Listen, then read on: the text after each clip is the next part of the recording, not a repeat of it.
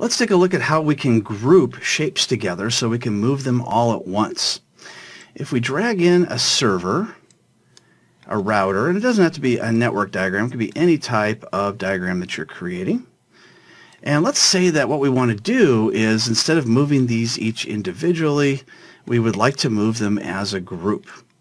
So what we'll do is left click and select the entire list of shapes. And then we'll right click on that list of shapes, choose group, and then choose the group option.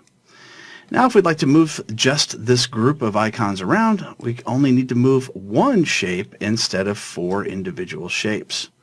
And it makes it much easier, especially if you have a very detailed diagram that has a lot of different shapes and you keep moving the wrong ones by accident. So that's how you group shapes together, and if you'd like to ungroup them, you can right click again and choose ungroup them, and now you can move them individually once more.